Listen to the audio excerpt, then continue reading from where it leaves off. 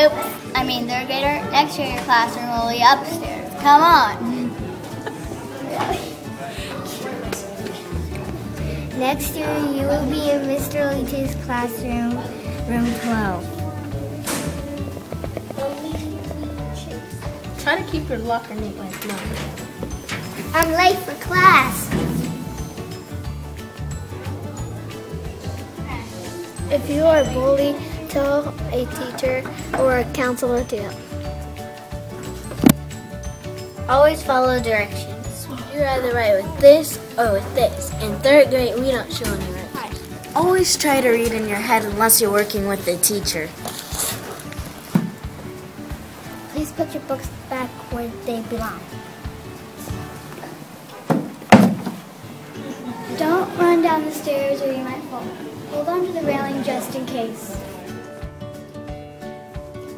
Always walk quietly in the hallways.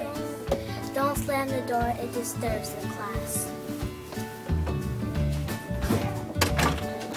If you need help spelling, look at the word book. If the word's not up there, ask a friend. If they don't know how to spell it, take a quick word book and ask the teacher. I always put the gears back safely so they don't wake and they don't lose pieces, and so the kids can play. When you hear the bell, stop and raise your hand. This is Mr. Leach's chair. Don't sit in it. Hey, get out of my chair, kid! Oh God. Always stack your chair at the end of the day.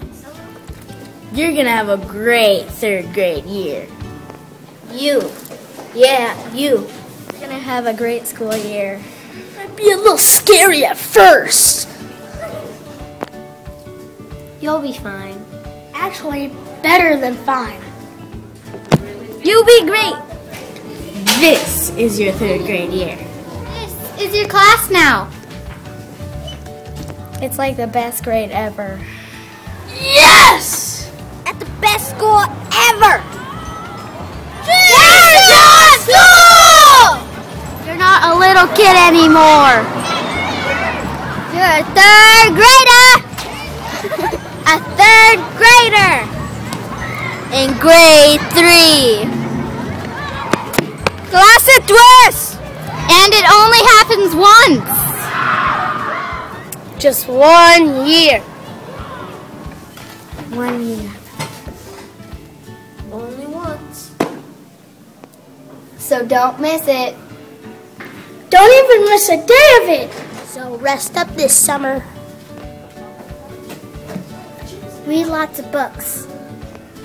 Walk through the grass barefoot. Climb trees. Do as little sitting as physically possible. Go to the beach. Go swimming. Go camping. Go biking. Go crazy. And we will see you right here. Here. In room 12. This fall.